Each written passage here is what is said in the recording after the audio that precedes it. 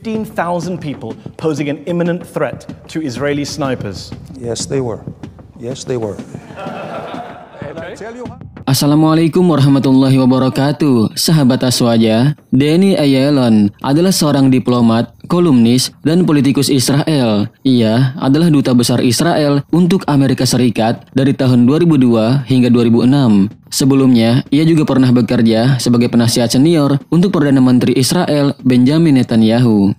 Dalam suatu acara interview di televisi Inggris, pembawa acara yang bernama Mehdi Hasan ini berdebat dengan politisi Israel tersebut. Perdebatan menjadi menarik dan memanas ketika presenter menanyakan tentang siapa yang bertanggung jawab atas kematian di Palestina. Berikut videonya. We have to look at who is responsible for the death. And the responsible is only Hamas. Here's a question to you.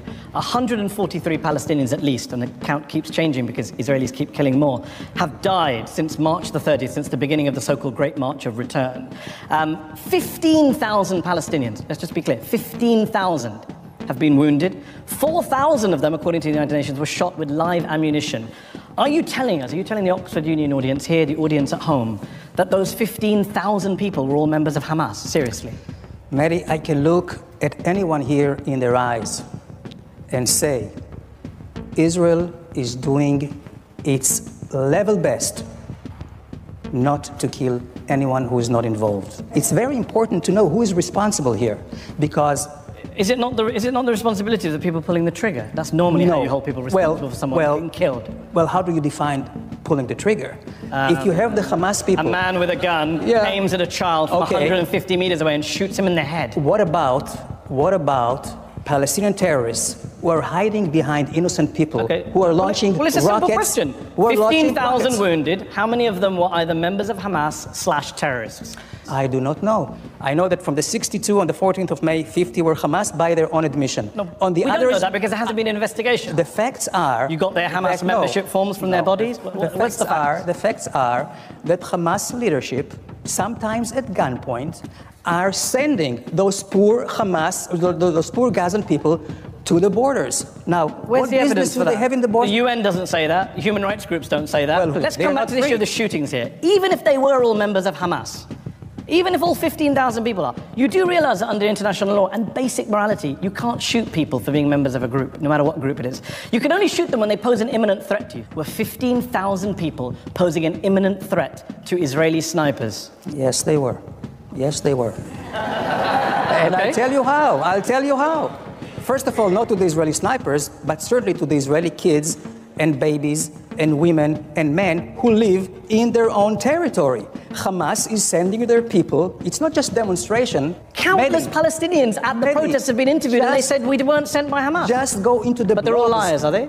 Just go into the blogs of Hamas, where they say the Jews are sons of pigs and sons of dogs. And you're now quoting them as a reliable source. That's my favorite. I've interviewed so many Israelis. You're the first to come here and say, my source is Hamas.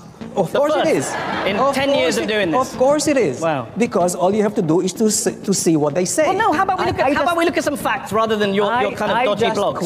Let me ask you this. What threat did Razan al-Najjar, 21-year-old volunteer paramedic, who was shot while wearing a white uniform in the chest 100 meters away from the fence, what threat did she pose to Israeli snipers? Wait a minute. This is something I really looked into. Okay. I'm glad someone... Yes.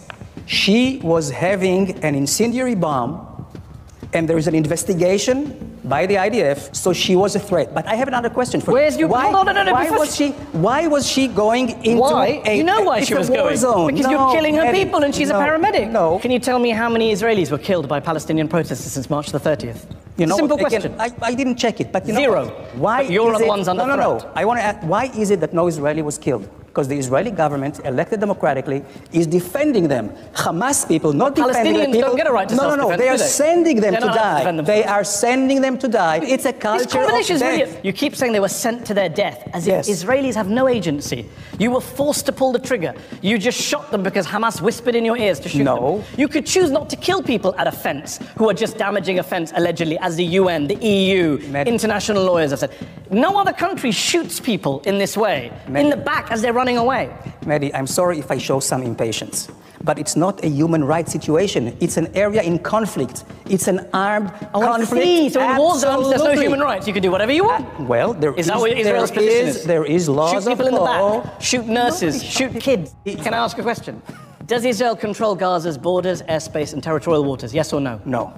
Who does? No. Really? Israel, no. Wow. Because you're just going to come here and say barefaced falsehood. No, the things. So fishermen who go beyond 6 miles and get Listen. shot, they just imagine the bullets hitting them. Listen, the blockade is because Didn't actually ask about the blockade, but I'm glad you brought that up. Hamas The World Bank says you're strangling Palestinian territory with the blockade. Is killing and want to kill us, and they say we want to blot Israel off the map. We don't want any Jews there, and this is the main problem. Your former boss, Avigdor Lieberman, Israel's current defense minister, founder of your party. You raise now a touchy issue. Okay. I would well, he's the defense. Refer to me as my former boss. He's your former boss. He's also the current defense minister. I'm not in the party anymore. Independent. Please let it be recorded. He said, quote, "There are no innocent people in the Gaza Strip to justify the killings." Do you support that statement?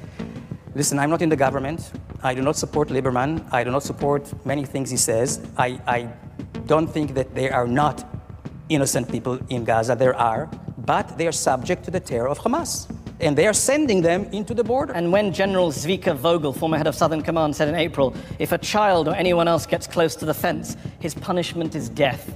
Do you support that? Death penalty for anyone who comes near a fence? I don't agree to that, except if he is holding a weapon. Mohammed Ibrahim Ayub, 14 years old, was not holding any weapon. Israeli sniper shot him in the head. Did he deserve to die? No one deserves to die. So why did the Israeli sniper shoot him in the head? Unless they aim to kill. He wasn't aiming to kill. So why was he shot in the head? I'm not sure. If you look at the facts. What are the facts? The facts there's no transparent investigations. You don't allow any international investigators in, and then you say trust you that the nurse had a bomb and a 14-year-old guy was going to kill a sniper. I do trust the Israeli military. I do trust the Israeli Supreme Court, which is very much trusted by all the world. Israel is transparent.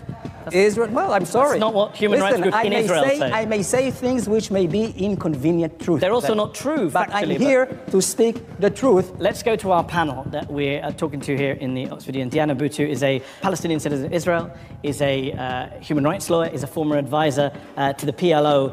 Would you concede that Hamas does have some responsibility for the way in which it runs Gaza, for the way in which it incites attacks against Israel, for some of the deaths in the Gaza Strip? Absolutely not. Every choice Israel has made, Israel's always had an opportunity to choose whether to kill these people who are protesting or not to kill them, and they have deliberately chosen to kill them. The idea that somehow we are all linked to Hamas, that somehow because people are linked to Hamas, that they are not human beings, is absolutely ridiculous. He knows very well that the only time that a soldier can shoot is if that soldier himself or herself is under imminent threat. There have been no Israeli soldiers killed or injured. It means that what Israel's doing is deliberately choosing to slaughter Palestinians. Before I bring back Danny to respond to that,